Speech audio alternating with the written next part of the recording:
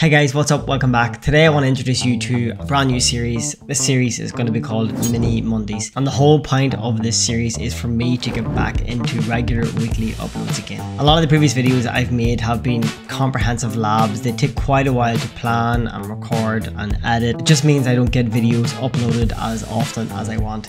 So this is a brand new series. They're going to be very short, snappy videos. They could be 2, 3, 4, 5 minutes long. I don't know, each are going to be different.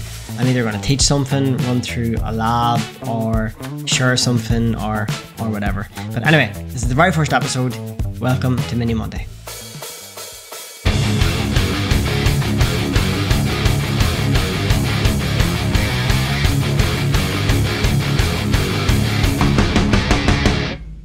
Welcome. Hi guys, what's up? Welcome to the very first video of Mini Monday. Over the last year and a bit of uploading videos on YouTube, a number of people have reached out to me and asked, how do I get started in cybersecurity? Where can I get free courses?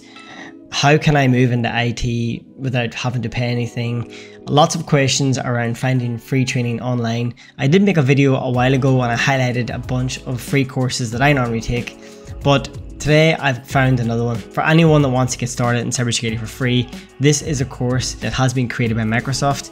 If we take a look, you can see this is Cybersecurity for Beginners, a curriculum. Now the good thing about this course is that it's cloud agnostic.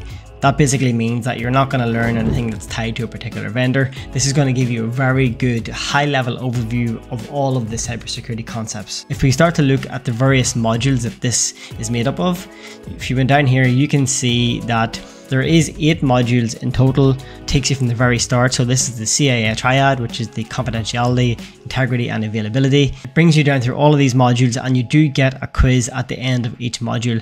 And the whole idea is by the end of this course, you should be in a very good place to continue on with some of the Microsoft Learn content.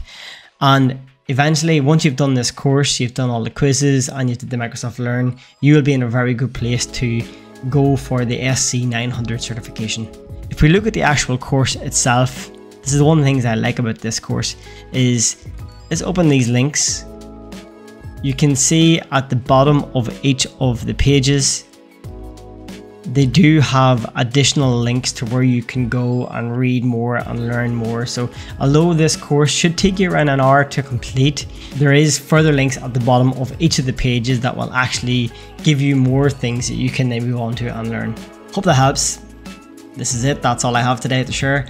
The benefit of Mini Monday, that means a short, snappy episode. So if you like the video, hit a like. If you know other courses or other content that will help people, drop them in the comment box below.